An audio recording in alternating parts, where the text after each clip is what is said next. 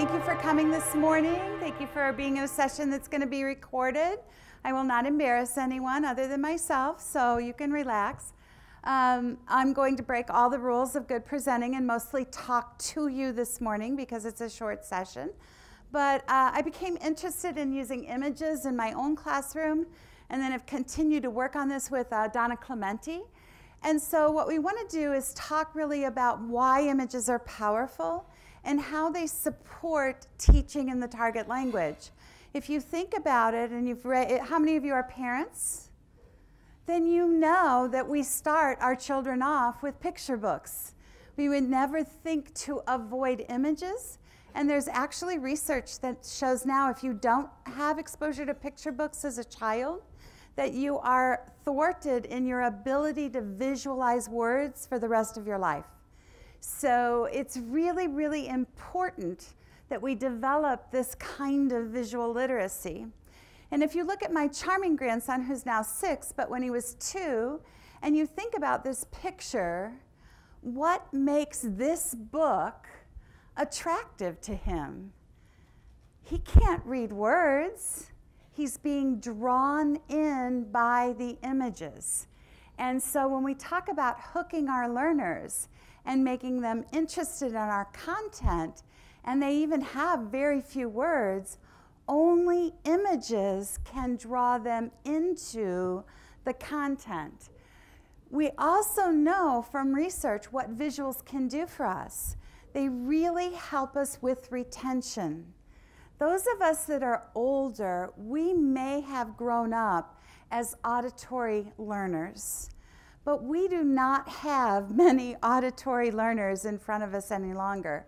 We have visual learners, and they are used to quality visuals at the click of a button. So we really want to use these images. They help to trigger emotions. Images have a complexity to them that allows them to stick in our brain. We all have our favorite works of art for different reasons as a part of that. So what I'm sharing with you, I'm not going to go over the theory all that much, but there is plenty of research out there for those of you who like to go the research side of why we're doing this. Visual literacy is this ability to read a message from an image. And now we also have to teach them to discern whether the image is true or false. Because with Photoshop, we have to be careful and not assume that every image we see is a real image any longer. Your picture could be Photoshopped into any setting now, and you would have to explain that you actually were not there. And when we think about what is a visual, it's anything that has image. So it could be a text, it could be a photo, it can be a website. It's anything that gives you an image. And it's easy to bring authentic materials in through that image.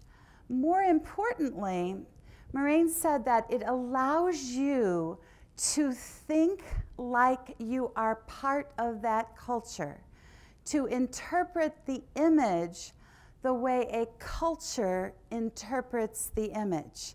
So let me give you a chance to see what that feels like.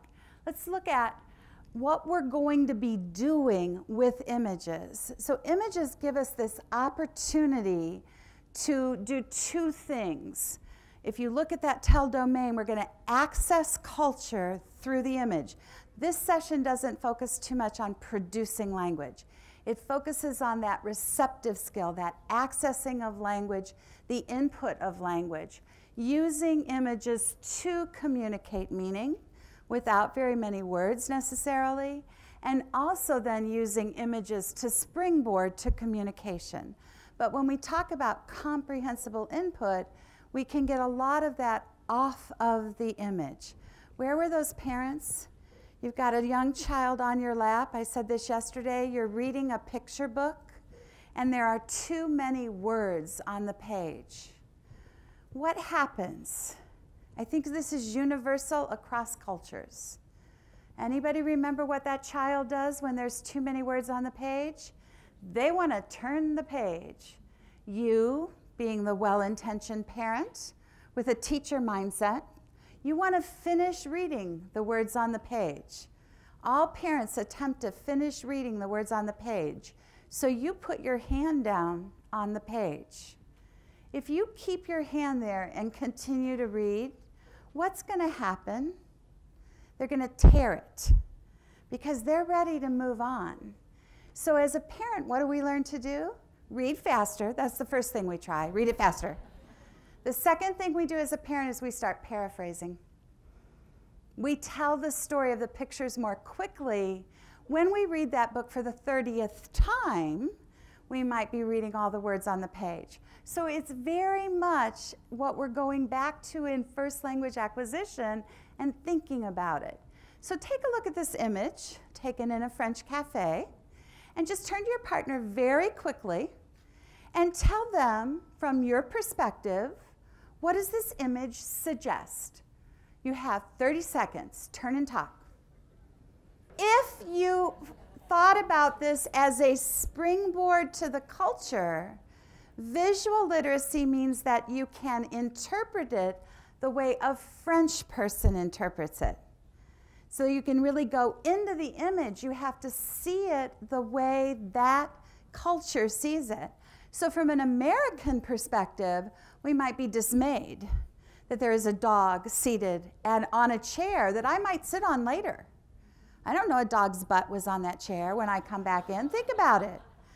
That might really upset someone from another culture. But to the French, it is that the dog is a valued member of the family.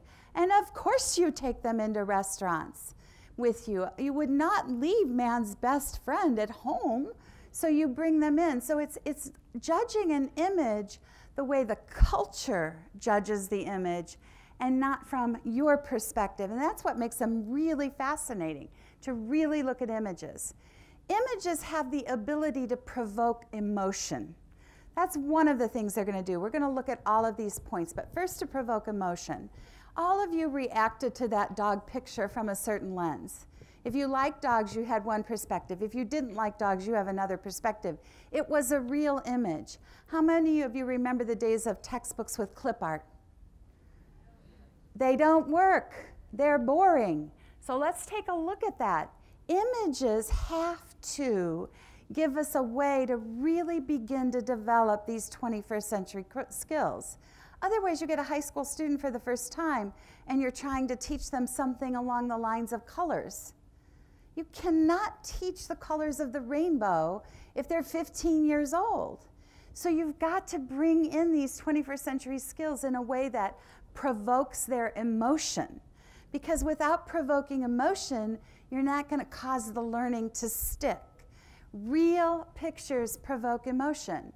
You look at an image like this, I'll answer this question later with a different slide, but you start to wonder right away, what's going on? What are they looking at? You could even ask students to predict. What are they looking at? What are they doing? Because you have the answer coming up in a couple of days. You're doing the soap opera version of teaching when you do that. Now, I just want you to think about this because we don't have time to really process all of these. This is a transparency, so you know how long I've been in the classroom. I know many of you don't know what those were. Just count your blessings. But publishers always prepared transparencies in the past, just as they put images in now into image stacks. So is this a picture that you really want to talk about? Think about that. If I said turn and talk, yeah, you'll do it because you're compliant and you want your A, but it's not because you're inherently interested in this picture. That would be my suspicion. What about this one? Is it a little bit more interesting? Why? Emotion. We have all been in a situation where we can identify, hopefully with the little guy and not the big guy. Okay, but maybe occasionally if you're a parent, you've been in the big guy position too. What about putting them together? It forces you to think, when I select an image for classroom purposes, does it connect to me emotionally? If it's a blasé picture, if it's an image that appears in every textbook known to man, no matter what the language is, it's probably not going to be as effective as another choice. So what about this one? It has emotion, but it went one step further than the bully. It's real. Is anybody wondering what the heck is going on here?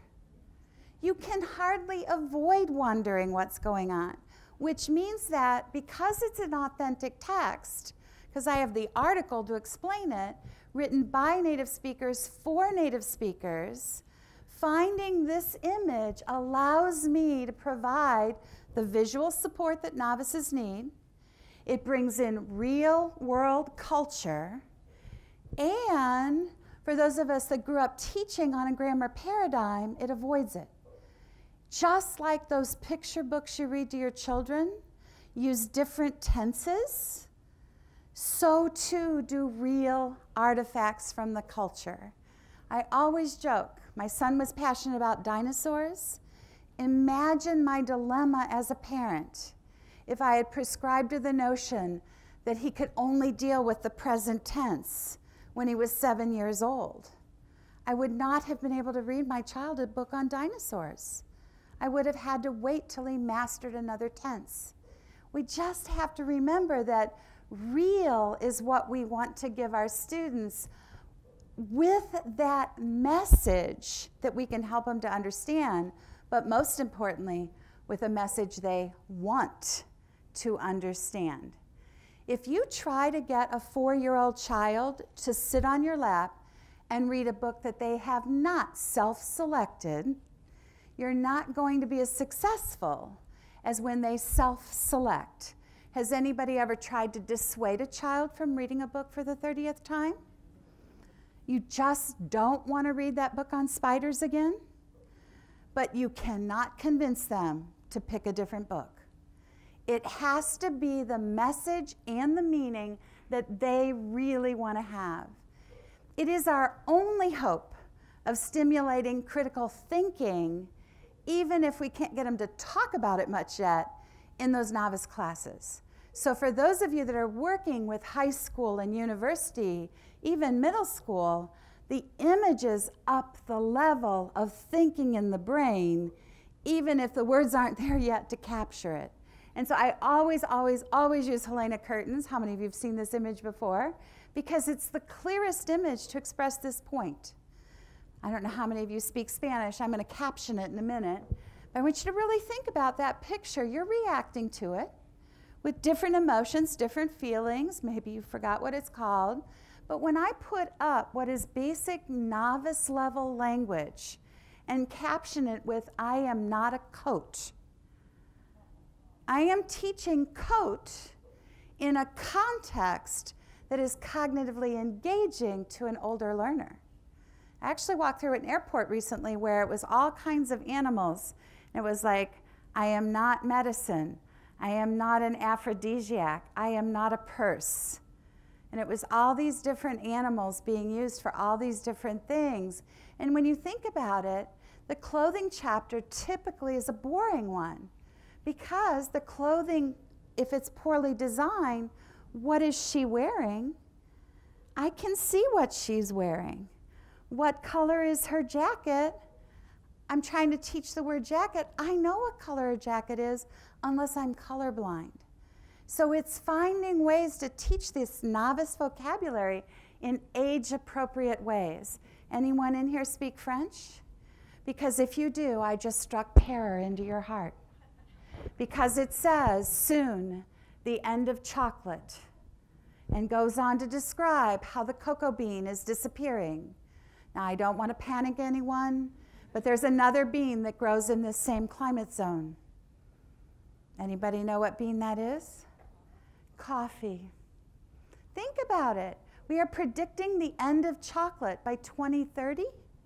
They're starting to try to figure out how to manufacture simulated chocolate because of this. This is serious. When we show an image, we might not have much we can do with it, but the one thing we can always do, critical thinking, intermediate low, we make the students ask the questions. So turn to your partner, look at that image, and think of one question a novice level learner might be able to ask. Quick, turn, question. Okay, call out a couple. Where are they going? What are they doing? How many children? How many girls? How many boys? Who can help them? What are they looking for? Where do they live? How old are they? What are they wearing? Anybody know the answer? I had a year and a half in Puerto Rico and snipped this out of a newspaper. They're getting grass for the horses for Three Kings Day. So use your images. You go abroad, you take these wonderful pictures that have stories to them. You can use your own pictures, those are the best, or you can find other evidence of text. The study, because I know there's some people in the room that really like the theory, go to Harvard's work, go to Project Zero, look at what they're saying about visual literacy and the strategies. There's a whole science around this. And so if you want to go there, you'll have the PowerPoints, you can go to the visual thinking. But basically what they're saying is these are the things we can do.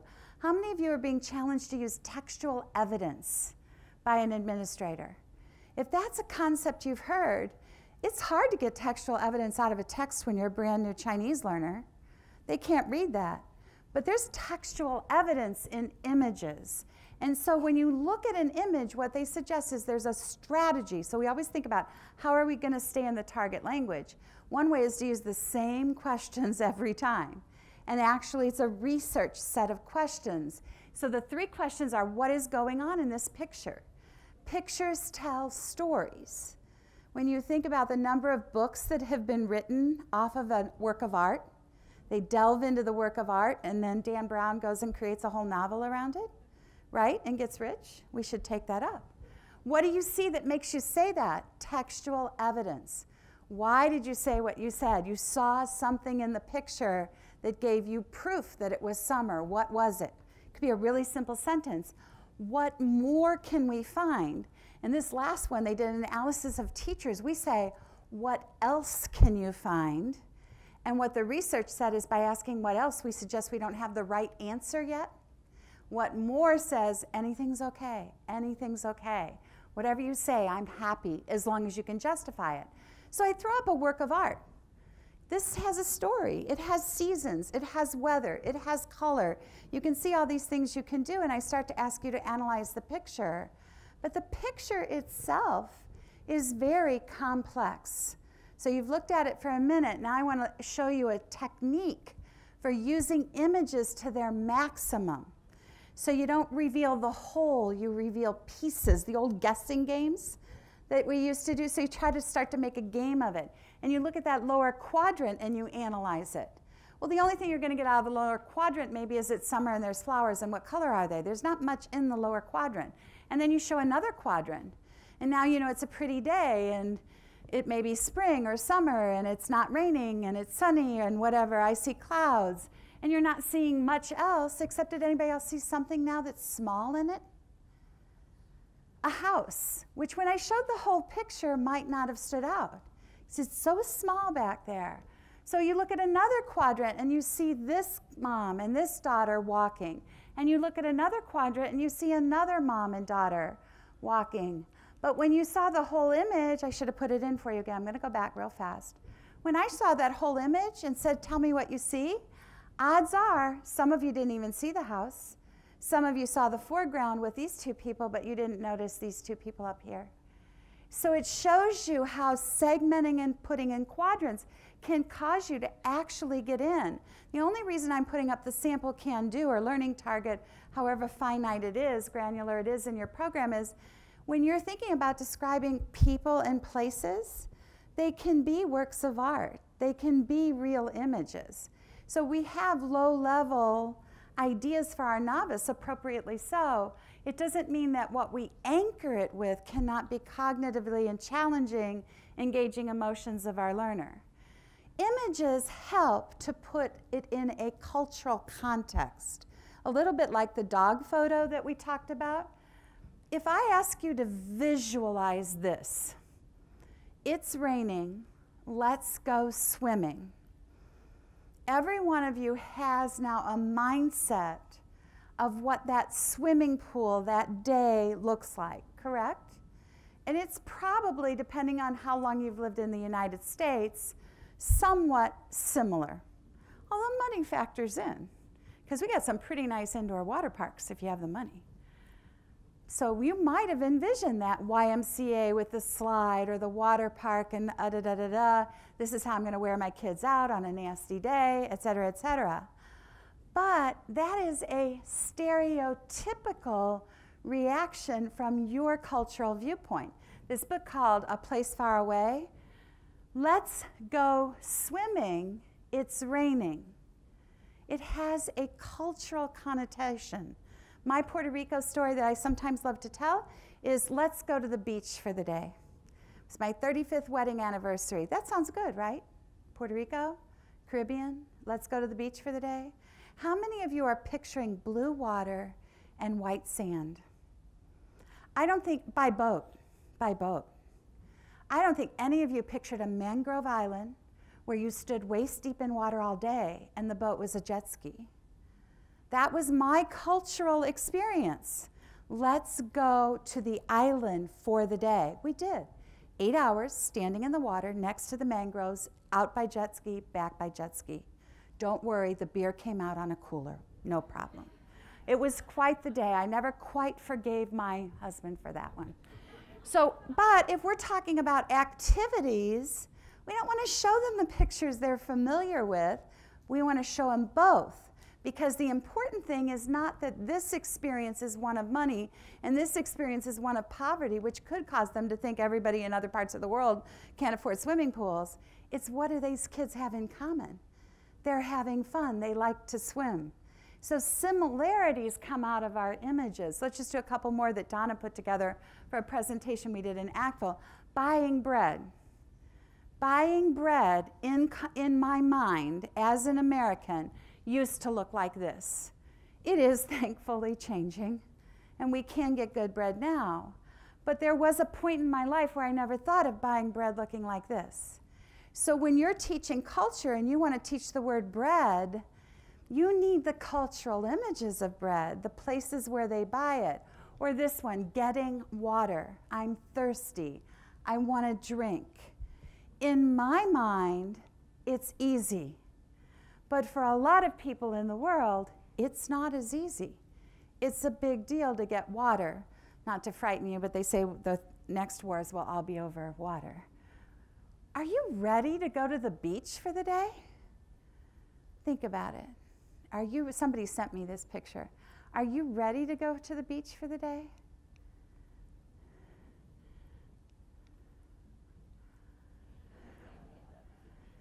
Which picture you want to talk about? The one your mind put in context, in your context, or the one that's actually in the context of the culture? So it's a way of teaching about culture. We can't maybe know all the words, we can't really voice, but just like we started our babies with picture books, we can start our novices with quality images to bring the culture to life. Now, how would you use that picture? I put that slide in here. Those of you that are overachievers, you can go back and read that in detail. But basically, when you have a good image, let them brainstorm the words they already know. Do it individually. Pair, compare lists, add more words, call them out for the teacher, create a master list. I'll write them. Why will I write them? Hopefully I won't spell them wrong. Notice the hopefully? Because we make mistakes too. Then get them to use the words, and you know what's going to happen? They're going to ask you for the words they don't know. Rather than you deciding, here's the vocabulary I need to teach so we can talk about this image. So it puts them in charge. Okay, turn and talk. One idea you've gotten you can use next week if you're in the classroom. One idea you want to share with a program. You only get 2 minutes. Process. What's an idea you have so far? Okay, a little bit more, a few more ideas. The reason I had you turn and talk is that's the one idea you might remember tomorrow. What we know about the curve of forgetting is really sad. It really strikes fear into our hearts. So we have the opportunity when we look at images to do our 3 Ps, to really think about what is this product, What does it say about a practice? What does it say about a perspective? And we know it's really hard to get at the perspective, even if you're a native speaker, because you only have the perspective of your culture from where you lived and when you lived there. And so a really wise French teacher from Brittany in France once said to myself and the other French teachers in my district, she said, "Would you stop asking me what the French think?" That's what she said. She just put her hands down and said, "Stop it." She'd been in the United States for 20 years, which she reminded us. She was from a region of France known as Brittany. If you live in Brittany, you do not think of yourself as French, and the French do not think of Brittany as France, because that was all that history of war. And she said, "My French is 20 years old. It's for one part of France. So I cannot say all French people." Those of you that have been here for a while, try to complete this sentence. All Americans are different. But sometimes we generalize our culture, and we have to avoid that because we're the bearer of culture. If we say a generalization, they accept it as fact. And so it's wrong to say that all French people use accents and that they're important. Because if you're under 20, you don't believe that anymore. And that means things change. So we want to look at culture. We want to teach them to be observers of culture. So if you look at this image of the US, and you've just arrived, what things, just call them out because we don't have time to turn and talk, but what things pop into your brain? We drive through, we love our coffee, we're willing to pay a fortune for it. Chains are everywhere. Chain restaurants. Starbucks is a chain. We don't have time to go in and talk. And all of a sudden, we're modern, everything's new. You have these ideas based on this picture. There's truth in all of them, but not completely. But if as a French teacher I say, well, but Starbucks in the US, but French cafes, I am going to stereotype because I also took this picture in France. So it's really important that we allow our students to become observers of culture, that we don't become those who impart culture, because really we're more the same than we are different now. Really, we are a global culture more and more, whether we like it or not. So cultural perspectives come through, and what's important is that they help us to base our information on fact rather than stereotype. And so we as bearers of language have to be really good stewards of culture, and images can help us do this. I wish I had thought of this as a career, running around the world, taking pictures of the same thing in different countries and publishing books. That would have been a good career. But now we have all these series, Rooms of the House. So you go in and you get to see the bedrooms of kids around the world. Compare it to their bedroom. There are similarities and differences. Don't just show poverty. Classrooms of the world. School classrooms around the world, it's much more interesting than talking about yours. Meals, school lunches just blows them away because you can ask them which country would they like to have lunch in, and I can pretty much guarantee you they will not say the United States after you do a few of these. Or even pictures of families from around the world.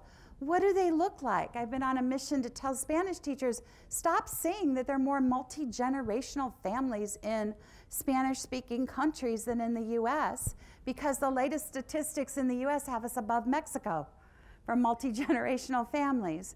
Why? Anybody have adult children living with them?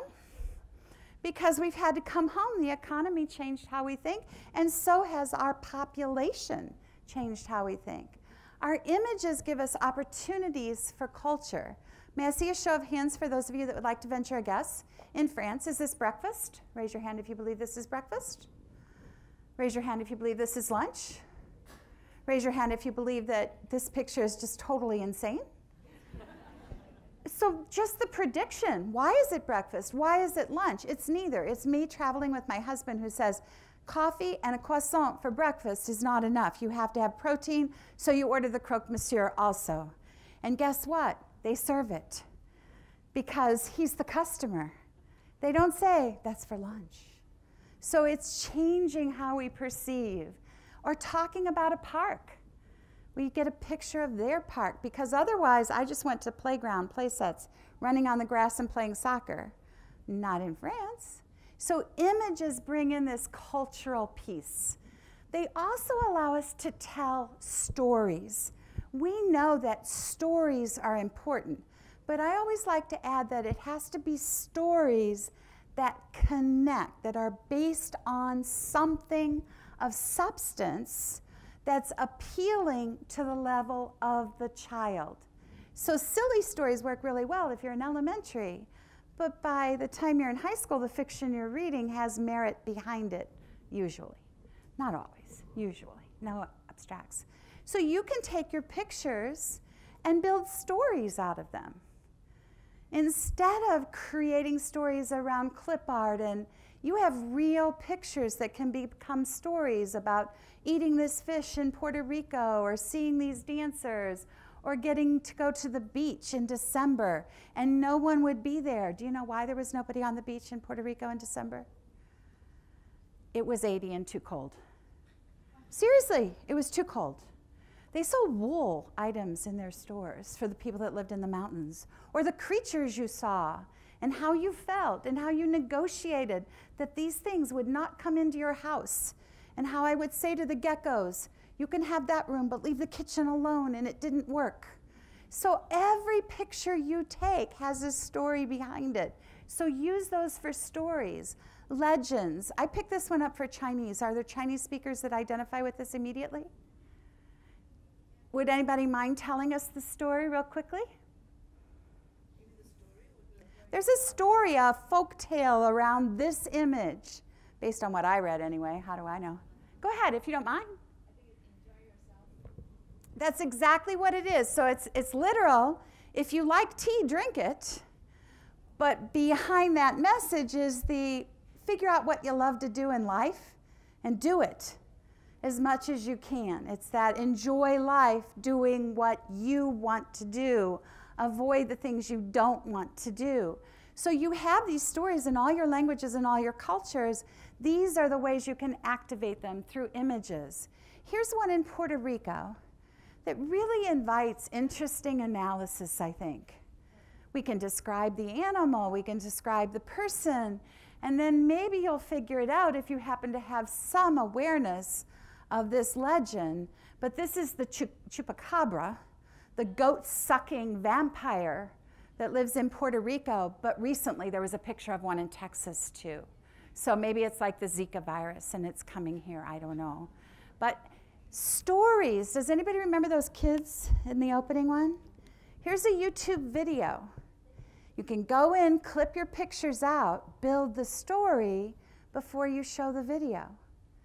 Don't give it all away. Be soap opera teachers, cliffhang them.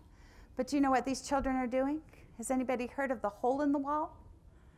Hole in the wall was an experiment where they put a computer in a wall and did nothing else. And then they tracked how long it took children in different parts of the world with an English interface that they didn't speak to figure out how to get on the internet and start doing sophisticated things.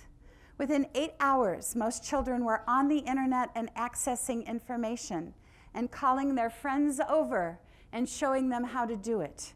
It's fascinating. It's a TED Talk. You can watch it. It's just amazing. What it is, it says we're not really needed. If we can just activate their desire to learn and get out of the way, young children will do it if they're interested on their own. Okay, turn and talk. One more idea to share, and then I'm going to wrap up with the last segment. Okay, I hate to cut off good discussion, but I also want to give you just a few more ideas, and it's a short session. So earlier, I said something about the forgetting curve, and yesterday I was talking about some of the research we have on learning vocabulary, and they kind of go together in a way that we need to be mindful of. We know that it takes, on average, 20 times of using a word in context to learn it. So in context means that repeat after me, copy the word 5 times, fill in the blanks. None of that counts. It has to be activation of the word. So you really want them to use it in context. Well, we're blessed by the fact that we have the 3 modes of communication. So when we find an image or an article that goes with that image, we want to activate that image in the interpretive mode. Let's talk about what you see. Let's read text that might go with that image. But then we found such a compelling image. Think back to the Japanese one. Remember those 2 kids that were being held up? There's a story behind that. We can talk about it. We can write about it. Anybody curious about those Japanese kids? Anybody have a young child that age that cries at night? Because if you do, you'll appreciate this story. It's a Shinto religious ceremony, and the Shinto hold the baby up. Of course, a baby that's held like this for a while is going to start screaming. But if the baby screams loudly, that's a sign of good health. So the next time your child is screaming in the middle of the night, think like a Shinto and know that your baby is in good health. Try to stay and celebrate that. Why not use those dads for your family unit? That's a great picture for family, describing them. Then we can talk about their family, and then we can get a picture and write about their family. We want to activate in all 3 modes. And the reason we want to do this is why I've tried to have you turn and talk at least a couple of times. If all I did was stand up here and talk to you for an hour, the frightening thing is we know that in 48 hours you will remember 20% of what you heard. So the next time you hear yourself speaking as a teacher and talking to your students or lecturing, if some of you also teach at the university level, I want you to step back and say, I worked pretty hard for 20% retention. The only way it gets better, is if we get application. And that's why STARTALK is really talking about gradual release of responsibility, learner-centered. What is your learning target? How will you check it? Because what we're trying to activate is this notion that until you can do something with it, you can't retain it. So you have to hold it before you walk out the doors. So my hope is the things you talked about, you'll hold. You'll remember them. Everything else will be gone. So this picture went viral. How many of you have seen it before? Viral images and videos are a teacher's best friend. So if you are not subscribed to anything because you just detest all social media, at least find some source that posts viral videos. Because if everybody's talking about it, it's a perfect tool for you. Who lives in New Jersey? I have a great viral video of 5 bears, a bear family in the backyard messing up a swimming pool. For teaching family, there's nothing better. What are they doing? Are they behaving? Are they misbehaving? How many are there? Are they big? Are they friendly? No sound because it was in English, just turn it off. These things are worth talking about because everybody is. So obviously you get some, you can talk about it. Remember those 3 questions. What more can you say? What evidence do you have? What do you see? And we'll do that and we'll build vocabulary. So in the interpretive mode now, I've got a text to read. I didn't pass out the picture and the article at the same time. Because if I do, I'm forgetting to treat them like picture book kids at the novice level. Get them interested in the picture so they want to read the book. That's what we have to do. We have to get them interested in the image so they want to read. So those of you that don't speak French, Danielle's 9 years old. He lives in the Philippines. There in itself is a great geography lesson because, as we know, many Americans do not know where the Philippines are. It's a country in Southeast Asia. That should help many people, but not all middle schoolers will be helped by that, or adults for that matter. It is, I get to do 11,000, a nice big number in context rather than counting my numbers in order, because I don't know about you, but no one in France has ever asked me to count to 100 by 10, or to 20 for that matter.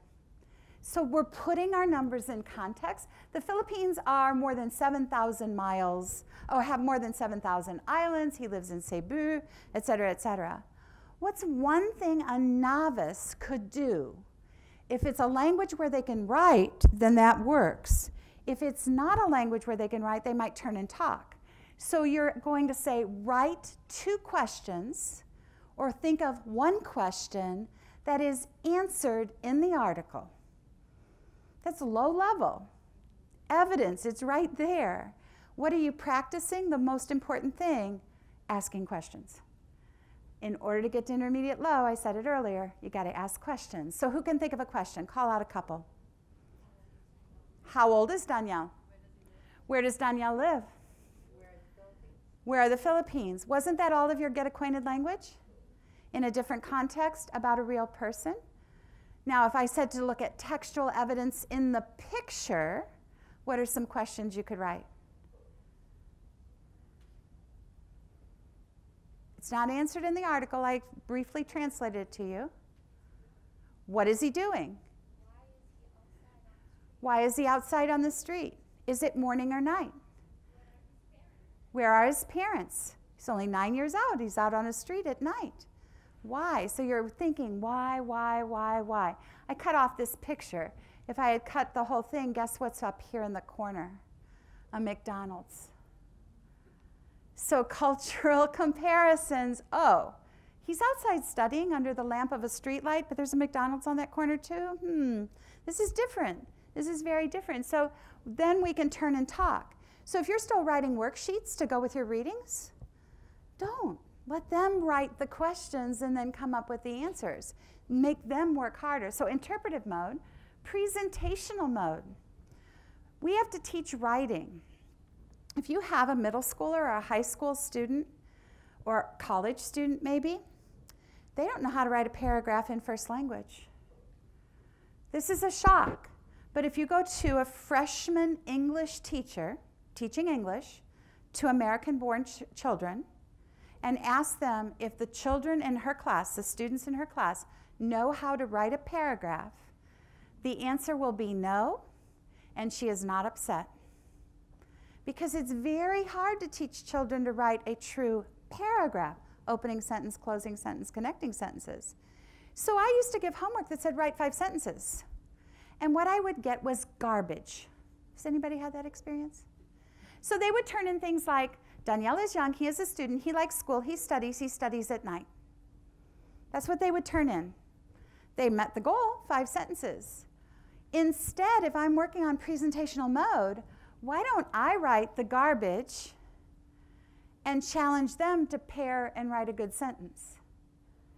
So if I give them the garbage, then we can work on presentational mode from this picture by writing a fairly simple sentence using transition words. Danielle is a young student who studies at night because he likes school. All 5 ideas are in one sentence. And now I'm working on fluency, improving my writing, getting those sentences to move from memorized to the simple to the compound.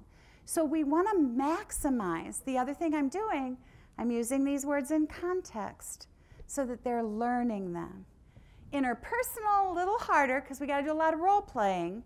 We got to pretend a lot in order to get this role play going. Well, one of you pretend to be Danielle. You know some basic facts about him. And one of you just pretend to be you or this kid studying and make up your answers. Because I can't always say, hi, what is your name? Where do you live? Because I know her and we both live in Chicago.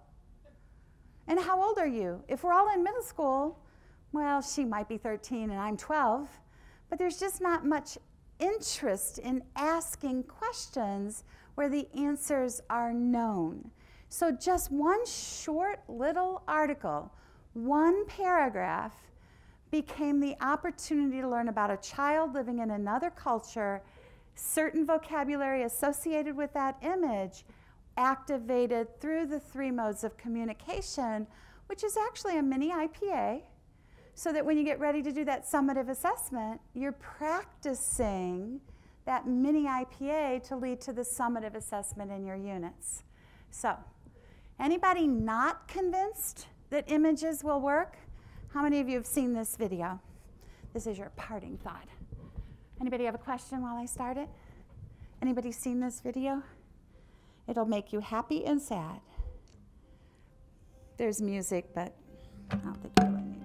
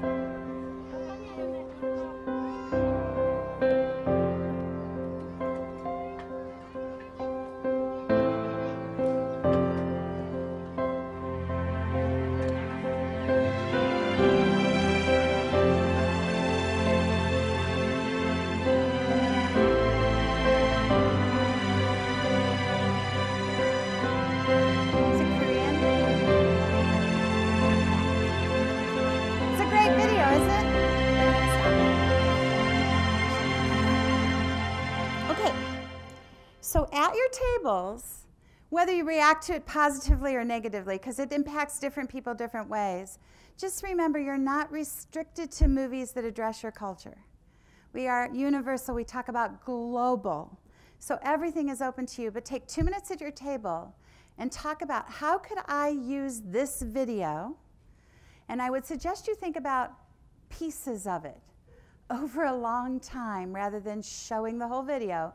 What could I do for the interpretive, the presentational, the interpersonal?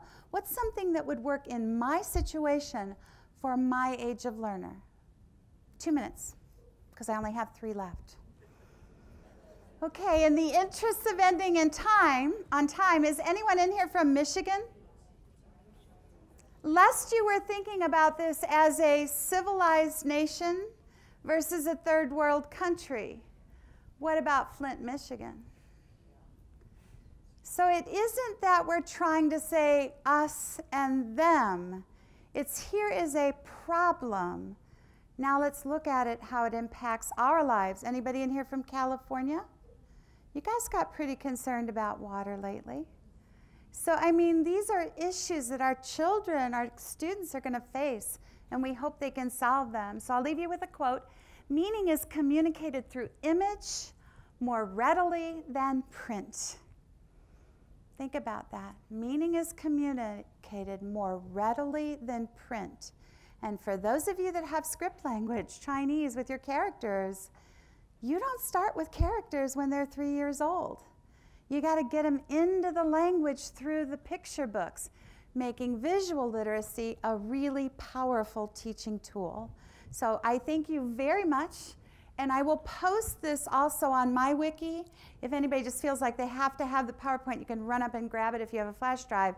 But it will also go on the STARTALK site. So thank you for coming. I hope you enjoy one more session and then birthday cake, right? And I'm here to, we can ask questions for a few minutes. We have a 15-minute break. So thank you. Go forth. Look at images in a new way.